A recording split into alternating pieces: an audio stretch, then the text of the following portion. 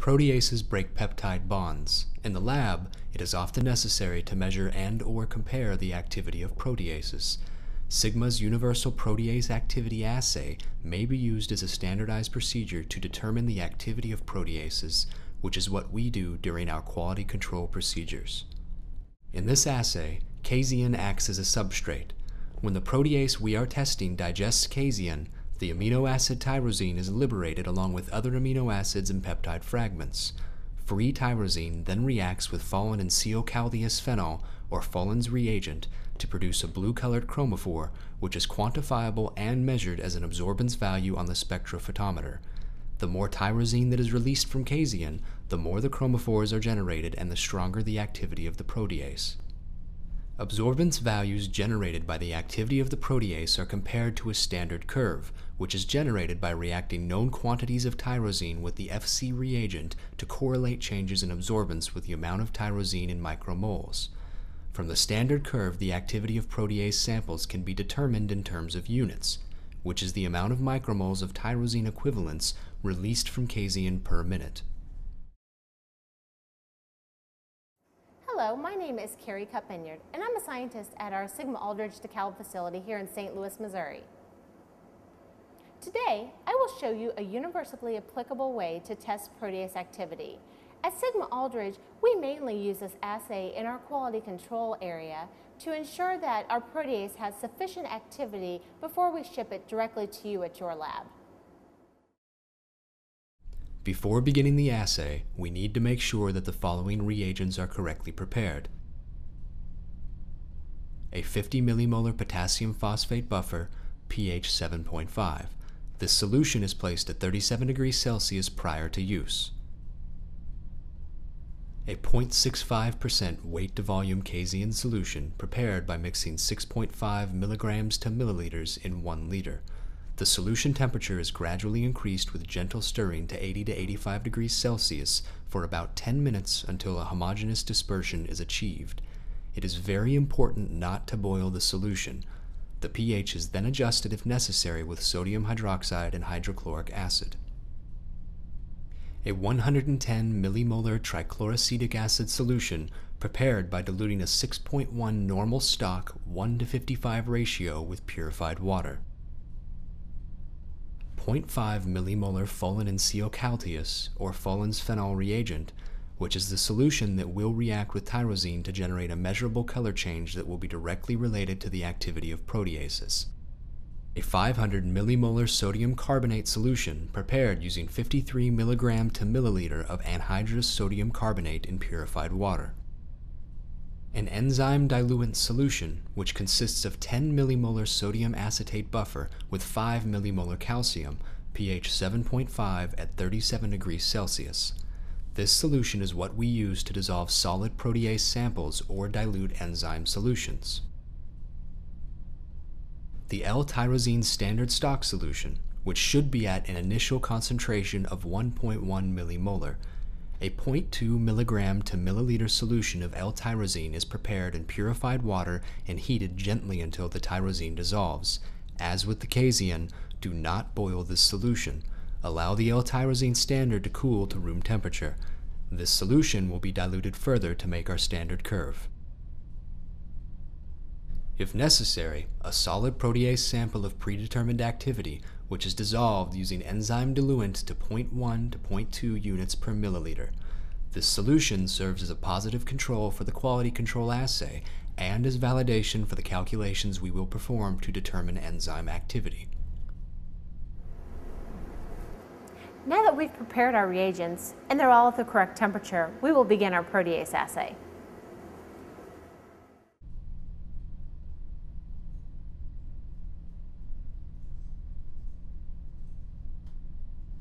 To begin this assay, find suitable vials that will hold about 15 milliliters.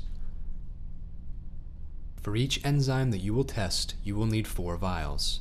1 vial will be used as a blank, and 3 others will be used to assay activity of 3 dilutions of the protease. 3 dilutions are useful when checking our final calculations against each other.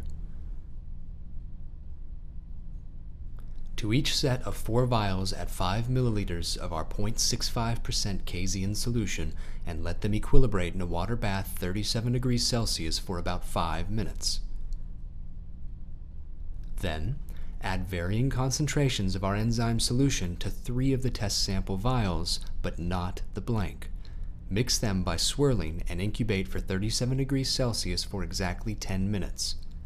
The protease activity and consequential liberation of tyrosine during this incubation time is what will be measured and compared between our test samples.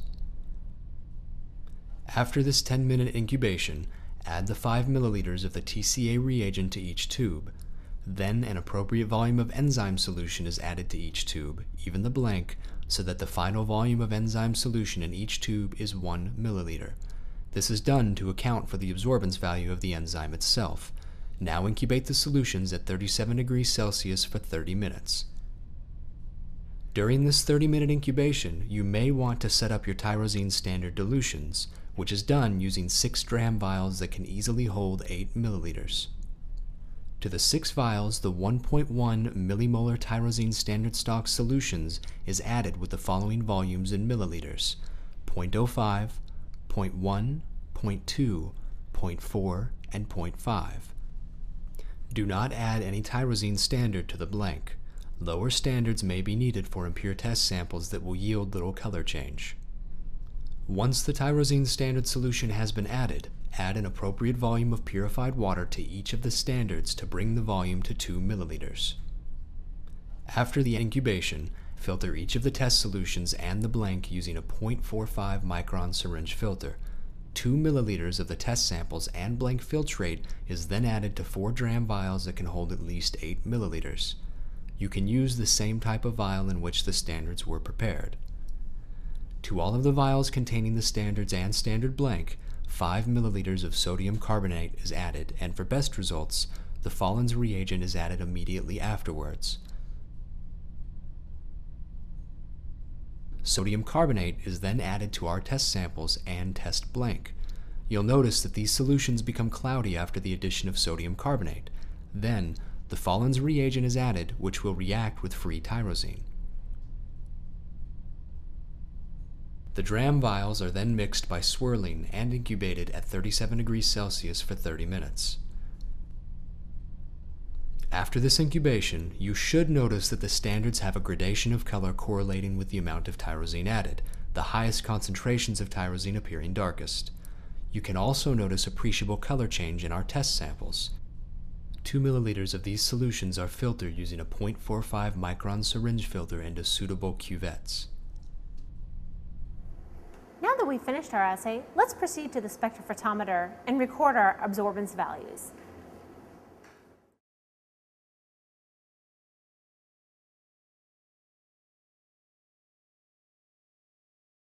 The absorbance of our samples is measured by a spectrophotometer using a wavelength of 660 nanometers. The light path is set to 1 centimeter. Record the absorbance values for the standards, standard blank, the different test samples, and a test blank. Once all of the data has been collected, we are ready to create our standard curve. In order to generate the curve, difference in absorbance between the standard and standard blank must be calculated. This is the absorbance value attributable to the amount of tyrosine in the standard solutions. After this simple calculation, we create our standard curve by plotting the change in absorbance of our standards on the y-axis versus the amount in micromoles for each of our 5 standards on the x-axis. Once we have entered in our data points, generate a best fit line. We then find the change in absorbance in our test samples by calculating the difference between our test sample absorbance and the absorbance of our test blank. Looking at our standard curve, we identify the absorbance value for one of our test samples on the y-axis. Now, traveling parallel to the x-axis, we draw a line and stop at the point where we hit our standard curve. Then, from the x-coordinate taken at this point, we have the amount in micromoles of tyrosine liberated during this particular proteolytic reaction. To get the activity of enzyme in units per milliliter, perform the following calculation. Take the number of micromoles tyrosine equivalents released obtained from the standard curve and multiply it by the total volume of the assay in milliliters, which in our case is 11 milliliters. Then, divide this value by 3 other quantities.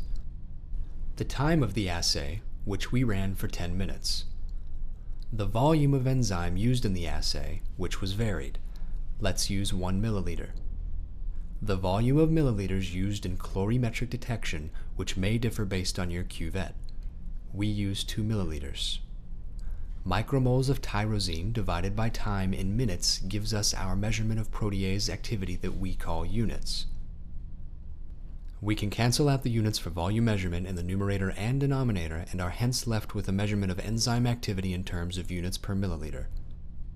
In order to determine the activity in a solid protease sample diluted in enzyme diluent, we divide our activity in units per milliliter by the concentration of solid used in this assay, originally in milligram per milliliter, leaving us with activity in terms of units per milligram.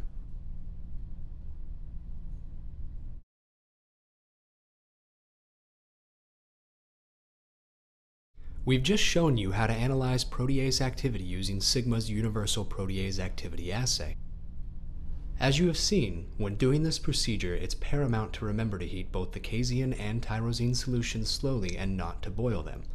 Also, it's critical to prepare different blanks for both your standards and for each test sample that you have.